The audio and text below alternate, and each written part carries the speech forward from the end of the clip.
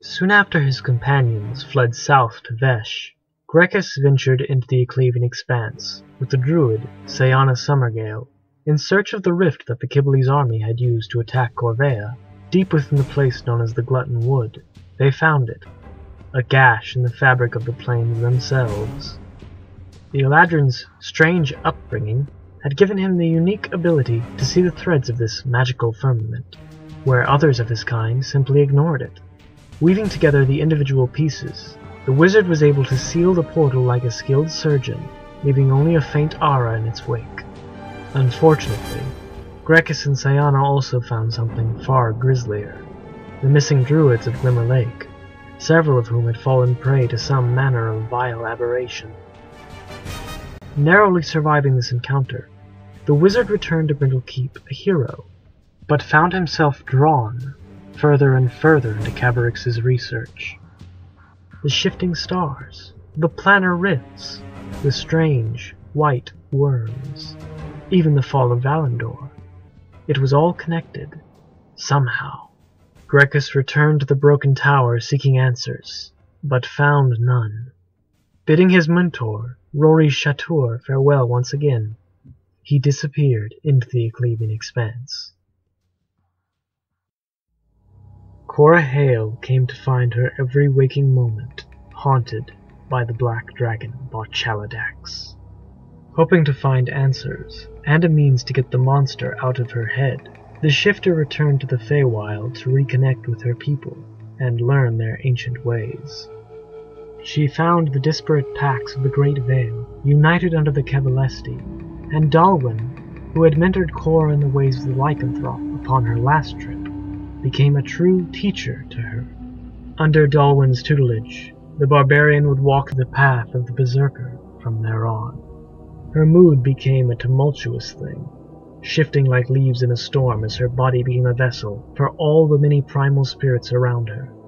Although legends already spoke of Cora as the first dragon slayer in a generation, and as the hero of Brentil Keep, tales slowly began to circulate of a spirit who lived in the shape of a shifter woman, and was said to take on the form of any beast as easily as a man wore his cloak. After many carefully chosen words and a bit of a change in management, Chadwick Malatesta left the Ale Hall Illworks as its new owner. The tiefling returned to the surface world a richer man, but continued on in his quest to uncover the secret of resurrecting his family.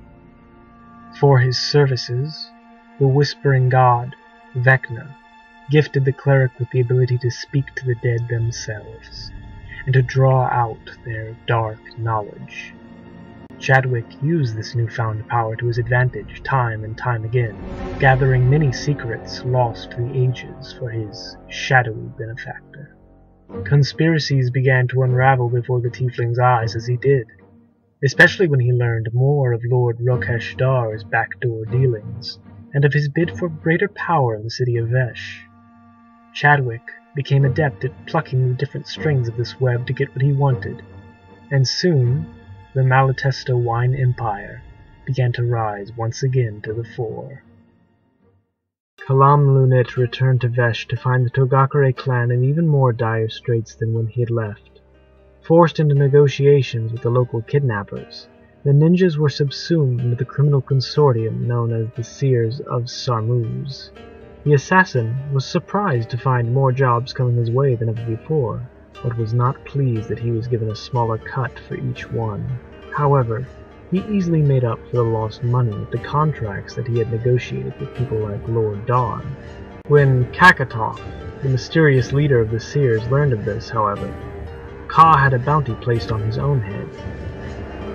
One does not simply kill a professional killer, though, and the assassin found great success afterwards as a freelancer, skillfully evading any would-be bounty hunters. Although Vecna had saved his and Cora's lives from mummy rot, Ka found his footsteps dogged by the god's machinations. He would eventually travel through the Shadowfell and to the strange worlds beyond the astral plane, seeking the enigmatic lord of the Spider Throne. Dazzler quickly got to work on his and Winivelth's entry for the great art contest being held as part of Vesh's Heptacentennial. He found himself approached soon after by none other than the Fly, Lord Rokesh Dar. The merchant prince sought to become the bard's sponsor for the event, and possibly his full-time patron in the future. Although Dazzler was cautious in dealing with Dar, due to the warning given to him by a future version of Jaraltanth that he had run across, the bard was finally talked into accepting the Fly's offer.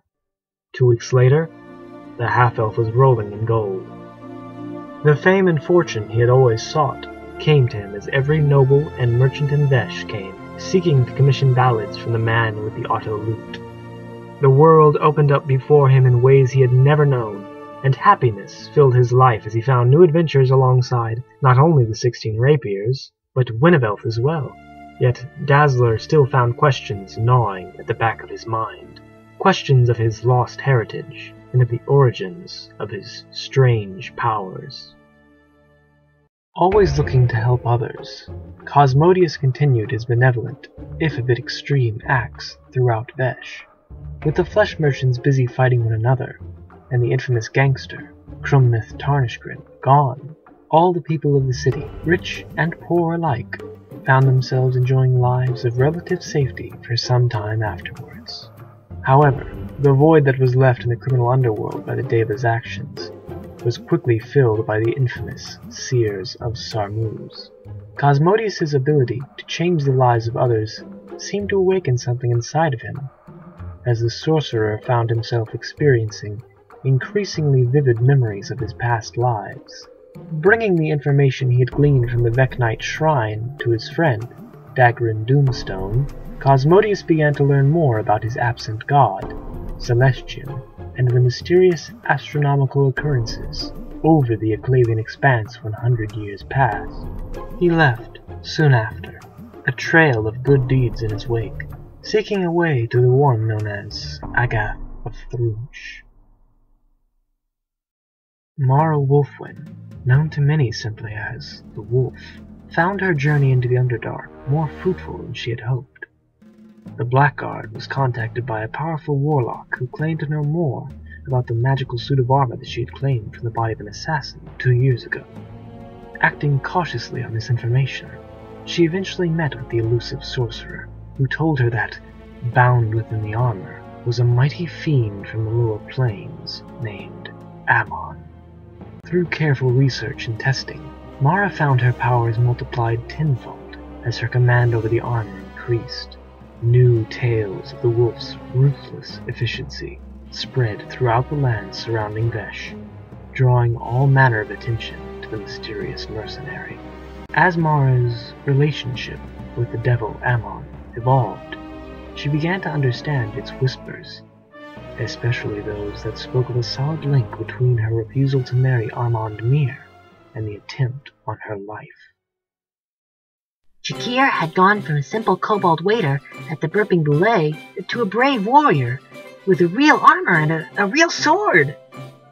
He continued his adventures as one of the 16 Rapiers for a long time, until eventually settling down and using his experience to train others. Thanks to King Brendan III's reforms, he even went on to become an instructor at the Royal Korvean Institute in Soldavar. Despite it all, though, Djekir remained good friends with Dazzler, and it wasn't uncommon to find the kobold visiting the bard, shoving some of Winivelth's delicious treats into his mouth. The gnomish inventor, Jaraltanth Kalparanius, would go on to excel in many fields, finally proving those who had derided his ideas for so long wrong. Even as his fame and workload increased, Jaraltanth continued to help the 16 Rapiers in their varied adventures, always providing some tidbit of knowledge or manner of contraption that any situation called for. Always with a catchy acronym, of course. The brilliant tinker pushed the limits of what was, and what could be, further than anyone before. Perhaps further than anyone should have. Marzek, the goblin gangster, owed Kalam Lunit a life debt for rescuing him in the Feywild, and had put his neck on the line, not once, but twice, for the assassin. First, by foiling Chib Maruk's little smuggling operation at Brentil Keep, and then by spying on his old employers, the Seers of Samuz and Vesh. But hey, he paid well. Unfortunately, no slight goes unseen by Kekatov, and no slight goes unpunished by Kekatov. Marzek woke up one day to find himself miles from home on a slave ship to the war-torn land of Elaitha. Winivelth Synthelas, the former junior counselor of Cylindahel, was very happy with Dazzler, and shared in the prize they won at the Vesh art contest. She baked an enormous cake in celebration, having to use one of Lord Dar's industrial furnaces to even cook the thing. Winivelth continued to grow ever fonder for half-elf lover after that, some would say even to her own detriment at times. But something in her mind always told her that he was the one, something she had known ever since their first kiss in the Feywild. Elaitha would continue to train under Ka in the ways of the assassin for many years, slowly learning each skill step by step. Her father, who had loved her well, became a faint memory of her childhood, almost as faded as that of her mother, who died when Elaitha was but an infant. The girl would make her first kill at 9, and take her first solo contract at 11. Death was already mundane to her, but it was not until she felt the rush that came with murder that she truly understood. This is what she was born to do. Being a hedge knight, Sir Felero usually never stayed anywhere too long. Always in search of good coin, good booze, and beautiful ladies. Lucky for him, the 16 rapiers and a small intestine provided that, and a whole lot more. He often boasted in taverns and brothels of knowing the mighty Cora and the kind Cosmodios. But drawing that kind of attention to yourself isn't always a good thing. Indeed, one night he found himself cornered by a few thugs on the docks and stabbed to the hells and back before falling into the blood-soaked water. Talk about bogus. But some say he found a bodacious merbabe waiting for him beneath the waves. The elf maiden Emaranelle had lost her very soul to the vile flesh merchants of the Cell, but it was through the bravery of her friends that she was rescued from an eternity of suffering within the belly of a devourer. Her father, Anarses Anyana, took her disembodied spirit and ventured to distant lands in hopes that someday he could save her, that he wouldn't fail those that he loved again, as he had his Elaitha, his wife, and very nearly his son. Who can say what happened to her in the end? Only that the blood of Anarses Anyana lived on. The blood-eyed cat of security lived a long and happy life in the care of Dazzler and Winivelth. She seemed to live for an extraordinary amount of time for a cat. But then, she was an extraordinary cat, wasn't she? Strigi, the owlbear cub, grew strong as the years passed, and thanks to Ka's training, just a bit stealthier than the average specimen. She never grew as big as some, perhaps due to the torture she had endured when she was young, but Ugi found true comfort and security in the assassin's care. Bonezone continued on in his mechanical existence, although the mountain-dwelling mutt had been lost to the nightmarish tree buried within Andorgiax's temple. Jaraltanth's recreation brought a smile to the face of all those who heard its distinctive bark. Bark, bark. The sturge that Chadwick had sent after Botchera so long ago had found a new home in the sinking sanctum. Its nest grew exponentially from there, and the massive, blood-sucking sturge swarms of the tar marsh became the stuff of legends. The rock that the party had absconded with after their victory over Lady Ezteru, atop the Shadowfell citadel of the flesh merchants, continued to serve as a mount for the 16 rapiers in a small intestine. More than once, its presence in such civilized lands caused them grief with locals, as the creature's enormous appetite did not distinguish between wild and domesticated beasts. Never sure whether it should answer to the name Mark or Dwayne, the rock itself lived a confused existence, wondering how the silver-tongued Dazzler had convinced it to join them in the first place. Soon after the 16 rapiers set out for Kalfsgate, Rokesh Dar sent forces north to aid the ailing border fort of Brentil Keep. Quickly re-establishing order in the region, the Veshans found the Kibali's host easy pickings, as the invaders had not only been scattered by their failed assault on the fortress, but had also been decimated by a mysterious disease at Glimmer Lake, and cut off from their supply lines when the portal they had used was shut behind them. Rebuilding began immediately, thanks to the efforts organized by Grekas and the priestess Serenity, who oversaw the slow return of refugees to the abandoned borderlands. Bandit activity remained high, however, with Botcher's lieutenant, the gnoll known as Yik, being the chief perpetrator. The lizard folk of Boiling Bog also proved troublesome in the months and years that followed, some of them seeing the explosion that swallowed Kelver's Crossing as a sign from their gods, the Genuiri, that they should drive out the Warmbloods from their ancestral lands. Despite being free from under the shadow of one army, Brentil Keep now fell under that of another.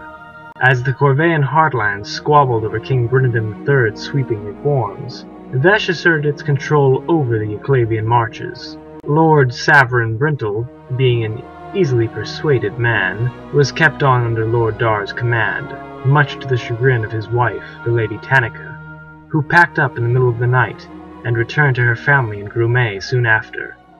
If Vesh had owned the trade roads and everything but name before, it now had its icon emblazoned on every stone. The Holy Kingdom of Korvea was weakened by the loss of the Yclavian marches, and the stunning reforms introduced by King Brendan III did not help the wounded nation find stability. Signing a writ that officially allowed those belonging to races generally considered monstrous or evil by the common folk to enter the royal service, the king alienated many of his people, especially the more traditionalist noble families, who feared what this might bring. But the idealistic king ensured them that Pelor's light shined down upon all mortal creatures, and that what he did was by the will of the Sunfather. A terrible string of civil wars followed, and though people like Commander Maltravicus tried to maintain order, the great kingdom of the sun shattered under the pressure. Vesh, which had been a protectorate of Korvea for many years, broke away, once again becoming a wholly independent city-state, as it had been in the days of Valandor. The tribes of the Great Forest retreated back to their lands and barred them from all outsiders, whispering of hideous mutants and of ancient prophecies. The leader of the Korvean opposition, Lord Roderick Mere, founded his own kingdom in the south, but met powerful resistance in the form of a great warrior, encased in a suit of armor shaped like a wolf, and a tiefling orphan bearing the last name of his ancient rivals, Malatesta. The summer court convened in the Feywild to tackle the growing danger posed by the bleaching, which still swept through the mystical lands completely unimpeded. Eladrin gathered from every corner of the plains to find a solution, but it was then that more terrible news came to them. Celindahel had fallen. The lycanthropes of the Great Vale had been forged into a single pack by Dalwyn of the Kevalesti, and led beyond the Wolfsbane border, taking the city within the mists completely by surprise. As if by design, the great elven court split in disagreement. Even the great Queen Titania and her erstwhile consort, Oberon, found themselves on opposite sides of the debate, though some, like Celiara of the great house Sulin, urged concentration on the greater threat. Their calls were drowned out by other, louder voices, which called for the extermination of the beast folk, or rebuked those who had such genocidal notions. Yet, in some far-off place, wine-glasses clinked in celebration, a six-fingered hand raising the liquid to smiling lips. Mere days after the 16 Rapiers sailed for Kolfsgate, riots broke out in the poorer, smokeward districts of Vesh. Korvean refugees, their passions stoked by mysterious preachers, turned on goblinoids and other supposedly monstrous races living there, dragging them into the streets and burning their homes. Rokeshdar's remaining men did their best to protect orphanages and tiefling-owned businesses, but their efforts were far from comprehensive. Many tried to flee this ravenous lynch mob, only to find the gates of the district shut, the city guards nowhere to be seen atop the walls. Despite all, the city of Vesh continued on as it always had, under the leadership of the Invisible Hand, as well as the various merchant princes. However, something had changed. Although the streets still bristled with people, and the harbors still filled to the brim, the place seemed almost serene. The destruction and terror wrought by the riots, the Kibbli's invaders, Mulciberon and his fire elementals, the flesh merchants of Isev, all of it seemed so small, so easy to fix for some reason. The city between found an equilibrium that it had not known since its founding over 700 years before.